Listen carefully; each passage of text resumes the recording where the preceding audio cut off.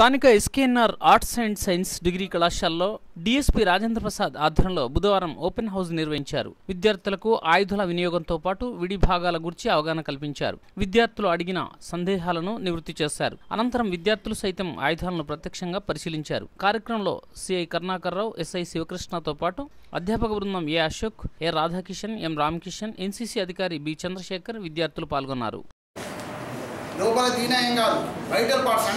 గుండె, ఊపిరితిత్తులు, liver, kidneys తాకినప్పుడు చనిపోదు. నువ్వు కాలుతో చేసి తాకినా ఏం కాదు, అంతే మంచి ఇబ్బంది ఏమి ఉండదు. ఇంకా డౌట్స్?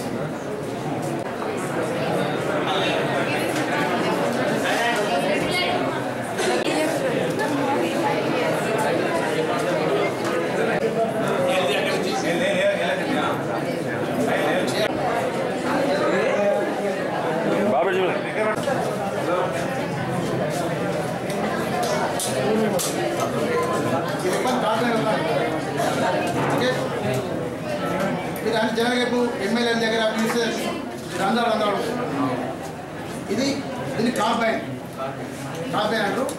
దీంట్లో ఉండే బుల్లెట్ కూడా పిస్టల్, ఇప్పుడు మన విమానంలో చూసిన బుల్లెట్ చూసినా ఇదే బుల్లెట్ దీంట్లో వాడాలి. 9mm పిస్టల్ అంటే ఇది కూడా 9mm కాంబైన్. ఓకే, 9mm అంటే డయామీటర్. ఓకే, ఇది జనరల్గా ఏంటంటే దీని రేంజ్, దీనికి ఎంత రేంజ్, దీని రేంజ్ అంతే.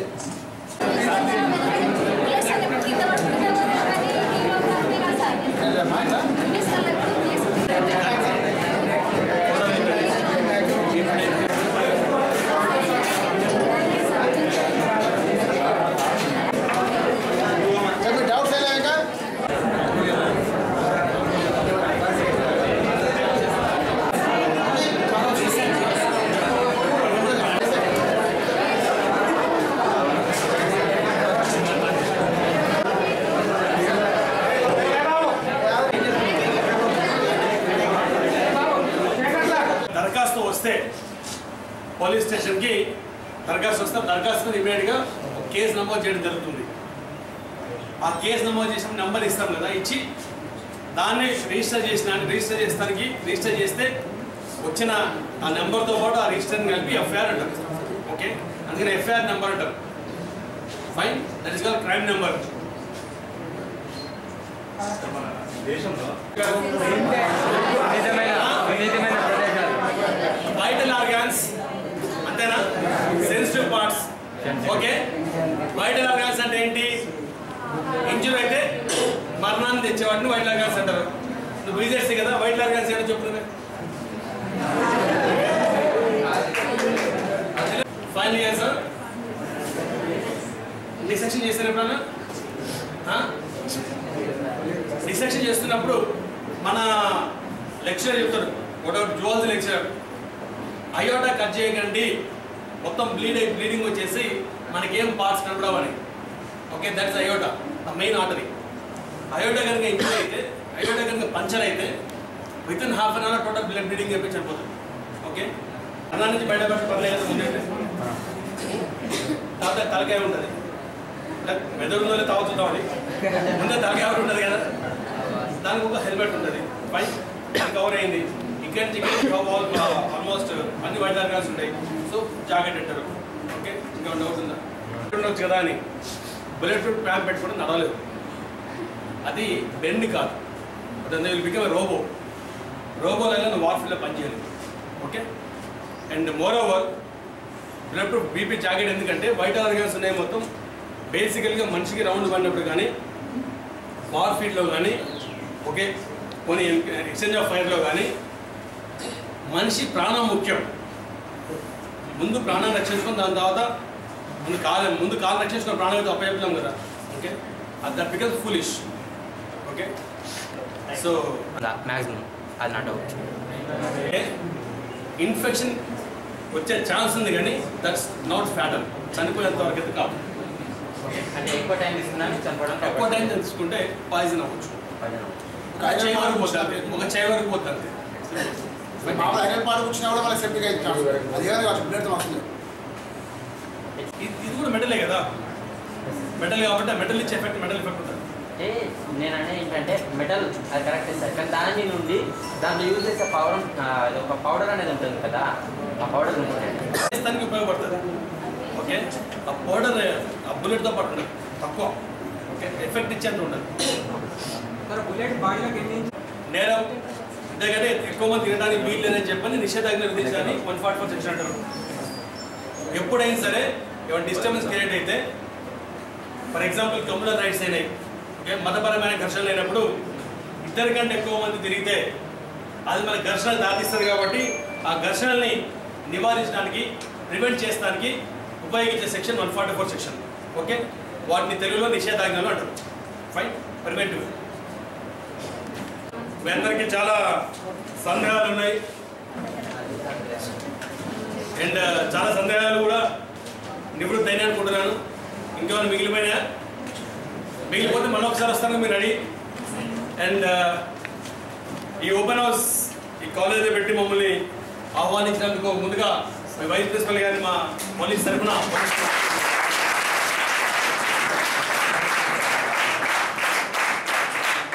పోలీస్ స్టేషన్ నుంచి మీకు అంటే ఇప్పుడు అవసరానికి ఇప్పుడు వాడకంలో ఉన్న ఆయుధాలు తీసుకొచ్చి AK-47 కార్బైడ్ 9 పిస్టల్ మీకు విపులంగా వివరించిన సిఐ గారికి మనందరి తరఫున ధన్యవాదాలు.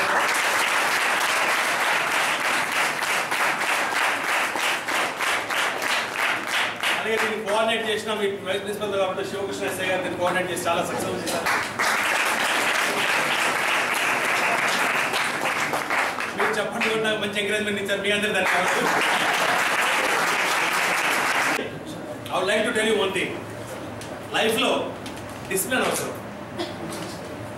పోలీస్కి డిసిప్లిన్ మెయిన్ ఇంపార్టెంట్ ఎందుకంటే మారణాయుధాలు చేతిలో ఉంటాయి కాబట్టి ఓకే మారణాయుధాలతోని తమాషా చేయడం కానీ లేదా వాటికోళ్ళ మోకరి చేయడం కానీ పద్ధతి కాదు. ఎందుకంటే ప్రాణాలు తీస్తాయి. వాటిని ఆట విడుపు ఆట లాంటివి ఉండవు. అందుకని పోలీస్కి డిసిప్లిన్ చాలా అవసరము. అండ్ ఆ డిసిప్లిన్ ఉంటుంది కాబట్టి ఆ డిసిప్లిన్ నేర్పిస్తారు కాబట్టి డిసిప్లిన్తో ఉండాలి కాబట్టి ఆయుధాలు మారణాయుధాలు చాలా ధైర్యంగా పోలీస్కి ఇవ్వడం జరుగుతుంది. వాటిని ఉపయోగించే రీతి కూడా కంపల్సరీ తప్పనిసరి పరిస్థితుల్లో right of private defence okay ఆత్మరక్షణ కోసం తప్పిస్తే వేరే విషయాల్లో కానీ ఓకే అర్థం లేకుండా ఆయుధాలనే వాడకూడదు. అండ్ ఆత్మరక్షణ అన్నప్పుడు ఆత్మరక్షణ మాకే కాదు మీకేమైనా సరే మిమ్మల్ని రక్షిస్తానికి కూడా మేము మారణాయుధాలు వాడవచ్చు okay when it comes to the case of property also. But మారణాయుధాలు వాడినప్పుడు దాన్ని జస్టిఫై చేయాల్సి ఉంటుంది. ఏ పరిస్థితిలో ఎలాంటి పరిస్థితుల్లో మారణాయుధాలు వాడవలసి వచ్చింది. మీకు ఒక చిన్న విషయం చెప్తా వినండి. మంచి చెడు అనేది ఎవరినైనా కనుక్కుంటే ఇలా చదువుకుంటూ వచ్చేది కాదు సంస్కారంతో వచ్చేది. బేసికల్గా మంచి చెడు అనేది రెండు చిన్న మార్పు అనిపిస్తే మంచి నలుగురికి ధైర్యంగా చెప్పగలిగేది. ఫర్ ఎగ్జాంపుల్ నేను ఈరోజు పని చేశాను ఇవ్వచ్చు వచ్చినాం ఓపెన్ హౌస్ కండక్ట్ చేసినాం మీ అందరికీ ఆయుధాల గురించి పోలీస్ వ్యవస్థ గురించి అంటే మీరు అడిగిన సందేహాల వరకు మీరు నివృత్తి చేసినాము. సందేహాలకి వాడికి ఒక జవాబు చెప్పి ప్లస్ అలాగే మీకు పోలీస్ ఫంక్షన్ గురించి తెలియజేసినాం. అది లేకపోతే మమ్మల్ని అడిగితే మీకు చెప్తాం ధైర్యంగా ఓకే.